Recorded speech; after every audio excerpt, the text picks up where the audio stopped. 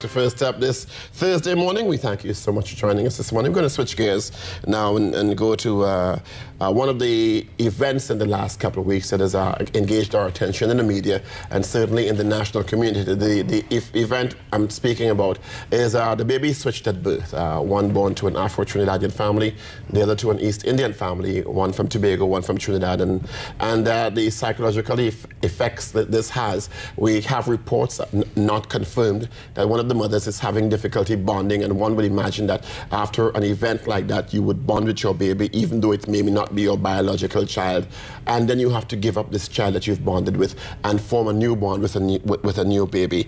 In studio is psychologist Daryl. Daryl, good morning. Hey, morning, Paul. The diet is working. I should assume this diet. That is under any circumstance a very traumatic event. Extremely. Because on the one hand, you go home with your baby. You think, well, this is my baby. You start the natural bonding process. Couple of months after, or weeks after, you hear there's been a mix-up. So you've already formed a bond with this baby, biological or not. And you have to give up this child now because the child also goes through some level of trauma. Going through trauma as well. That's right. Okay, yeah. As you quite correctly said, it's both its mother, its child, and its family members as well. People who also would be close to both parties.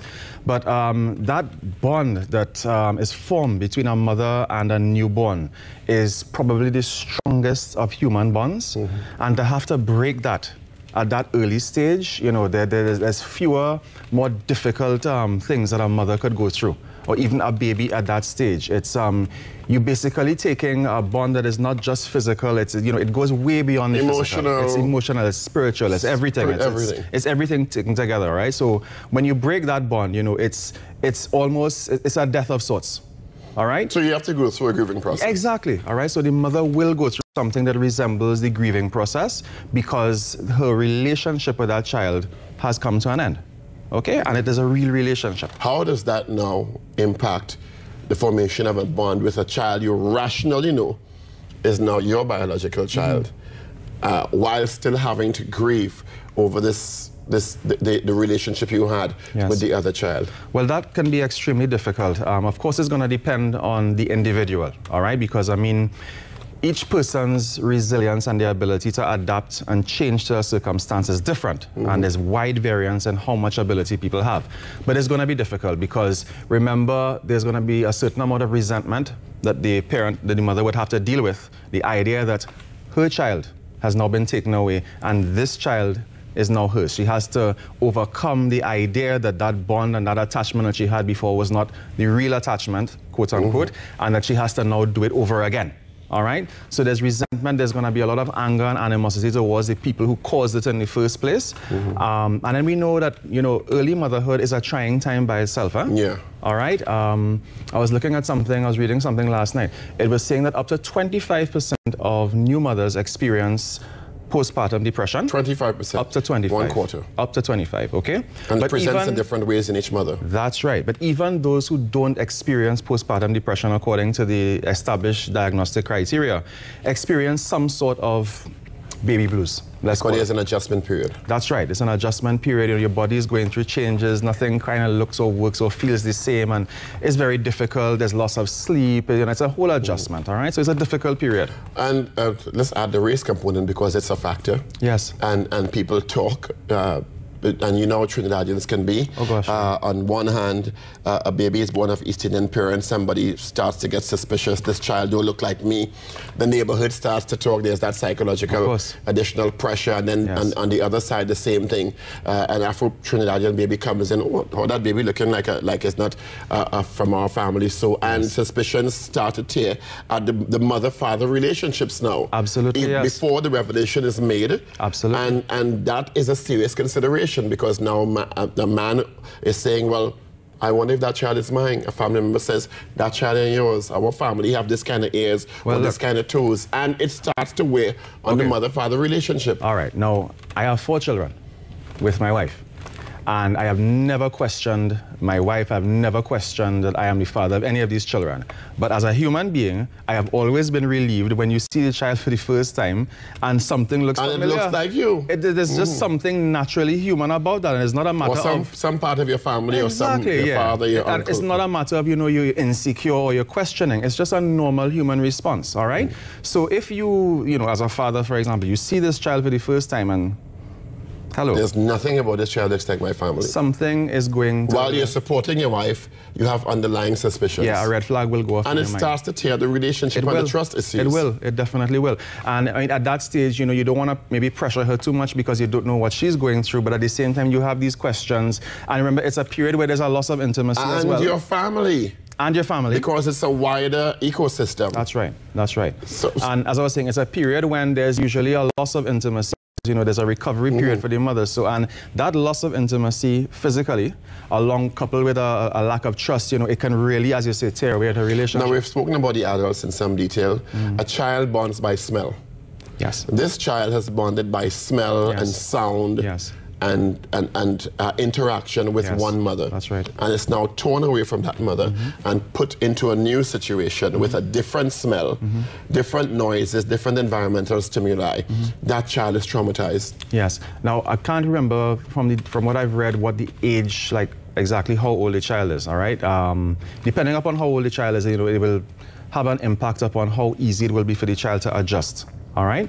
But yes, there would be a period of adjustment for the child, quite correctly, because there's a lot of studies now about, under the banner of what we call attachment theory, which talks about the importance of the early bond between mother and child, and the physical bond, touch. And the impact of attachment or breaking of attachment or lack of attachment on later stages of development. Yes, particularly, and this is very important to Trinidad and Tobago, the development of empathy. Okay? Attachment theory talks about the bonding between a child and a mother and the touch and so forth, and how that begins developing empathy within the child. Okay? Now, empathy, as we know, is a person's ability to acknowledge and feel the emotions of another person. All right? Which goes to, in some aspects, deviant behavior.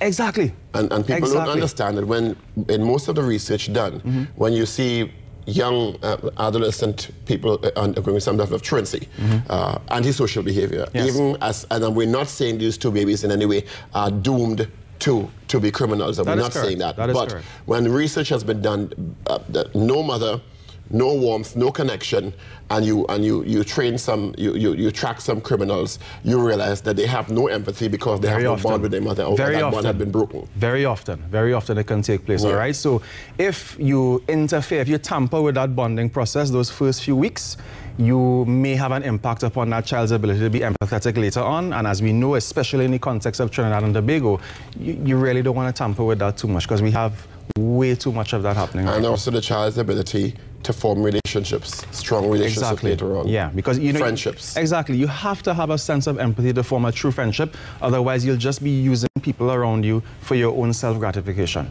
And you wouldn't truly be sharing yourself with people. What would be the process or your advice to either mother and father and family in terms of this new situation that they're thrust into? Okay. Well, like everything else, you have to, first of all, assess exactly where you're at. Now, there's a particular marker that we use to determine whether somebody is, let's say, going into clinical depression or not, and it is how well the person can function. And by function, I mean how well the person can do the things that they normally have to do. So taking care of the child, taking care of themselves, the household, etc. How much it disrupts your ordinary. Exactly. If your normal routine is disrupted and you can't do it, something is wrong, you probably need outside assistance, right? In most cases with postpartum depression, for example, in other countries, actually in some countries like in Canada, they screen mothers for it routinely, all right? And if it's found that a person is experiencing it or is at risk for it, they provide counseling services to assist that person, whether it is in a group with similar mothers or whether it is individually one-on-one, but there's some kind of counseling assistance because usually that's the best way of treating with it. Is it a healthy suggestion that the mothers find a way or the families find a way to maintain contact with the child that's now been passed over to their rightful biological parents? I don't know if that's a good idea right now. simply because the family needs to bond with the biological child. And similar to, I mean, it's not quite the same thing, but it's like... but I love that child, and I care about that child. I know, but it's like, okay. You will miss the child. Let me make a comparison. You know? Two people in a relationship who break up. Now you want to move on, but you want to still call the person and be their friend. You can't. Well, it depends on who dumped who. The dumper wants to be friends, but the dumpee does not want to be friends. But these children didn't dump anybody, and the mothers have formed a bond, and they wonder. I think it's a natural thing. Yeah. How is the child doing? I rationally know it's not my child biologically, but I care about this child because I've taken care of this child from day one. I don't think there's a problem maybe with finding out how the child is going. That's all well and good. But if you're talking about visiting the child and holding the child, no. That's a problem. I don't think that's a good idea right now at all. How should the family provide support? Well, because it's a difficult period now. It is. They have to be extremely understanding. All right, the mothers, her moods will fluctuate. They need to be, she's not going to be herself. All right, so the normal things that you might depend on her to do and to be there for, you have to give her a little bit of leeway and, step up and do things for her that ordinarily other members of the family wouldn't. Now, let's talk about the father relationship. Yes. And how open should they be in that discussion? Some mothers, did you realize it wasn't your child? Were there trust issues arising, or should they just shut up and say, you know what, I didn't know, I love you, no. Let's continue? No, you know what, I am a firm advocate of openness in relationships. But isn't there something like too much openness? Sometimes I didn't trust you, I was wondering if you were unfaithful to me, and you say, how could you think I would be unfaithful to you? Listen, it may open different issues in that relationship. Depending upon the quality of the relationship to begin with, you would be able to determine whether there is, as you were saying, too much openness, too much honesty or not. All right, my take on it is, from the beginning, if all things work the way it's supposed to, there should be complete openness and complete honesty. But even the best of relationships, I mean, at the end of the day, the old saying, mommy no, daddy not sure. It is a matter of trust. It speaks to men. Yes. It's like the ultimate betrayal. I have a friend, pretty young guy who just went through a situation where he found out his 5-year-old daughter is not his daughter, and he'd been betrayed by the young lady. And him and his mother and father, the grandparents, are going through an extremely difficult time now because, I mean, he has exposed this child to all his friends and family. He's taken care of this child for 5-6 years. And now, because of a simple blood test, because something went wrong with the child, he now has to decide whether he's going to continue a relationship because he has a bond with the young girl who he thought was his daughter, or just cut ties. Yes. Well, they have, I mean, okay, well, that's out in the open now, all right? Look, secrets in a relationship are never good, all right? It's, I mean, people do it because they, they figure that if it gets out, it will have a negative impact upon the relationship. But just the effort required to keep things secret too much work is an impediment to the relationship progressing, in a positive way in itself, So it's not something that should ever be encouraged. In our last 6 prognosis for both these families, I mean, it's recoverable. Yeah, it is recoverable. It definitely is.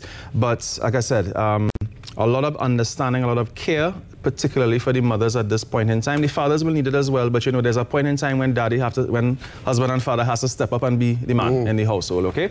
And right now is time for the mothers in particular to have their recovery. So they're going to need a lot of support, a lot of monitoring and watching them to see how they're functioning. And if things are beginning to go too negative, proactive, step forward, get some and assistance. Of course, look at the children because they too have the adjustment period. That's right. In this whole thing. Daryl, thanks for being with us. All right, we've been talking to psychologist Daryl Joseph about the psychological effects of being switched at birth and reunited with your biological parents. We'll take a short break. When we come back, we focus on the TNT Police Service. News is next with Larry Lumsden in for Verna Barth, who's on vacation. Stay with us.